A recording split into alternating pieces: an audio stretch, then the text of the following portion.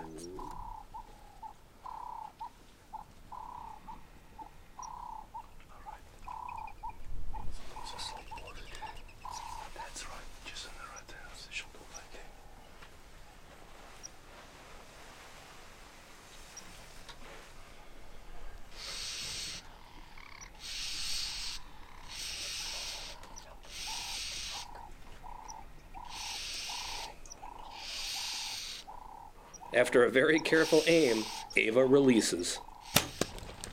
Perfect. Perfect. Sure? Perfect shot. It's a perfect shot. Arrow fell out. Just wait. Show your hands. Oh, she's shaking.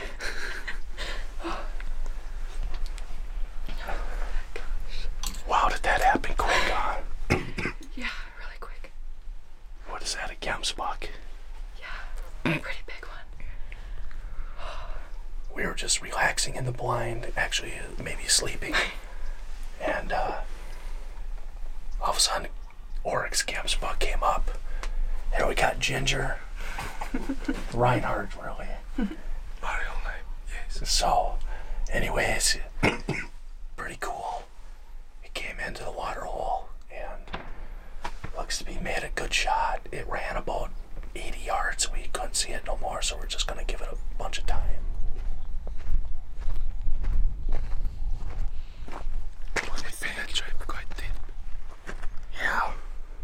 Just going to wait till love so we start tracking. Yeah, we got.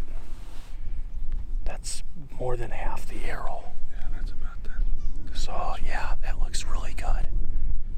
We're just going to give it some time, but yeah, we think we made a really good shot. I say we.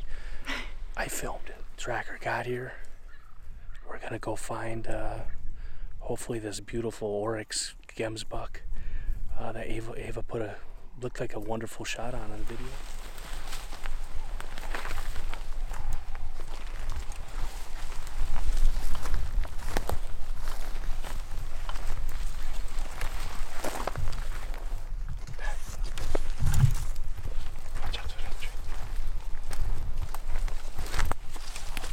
There it is.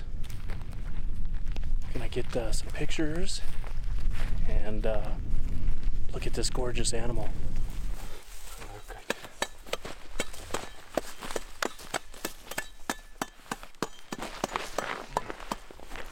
I love it. I love it. Give it up. All right. Well, great job. Special thanks to our PH Reinhardt and Numzaan Safaris for having us. And it's been an incredible start to the hunt, so can't wait to see what happens the next 8 days.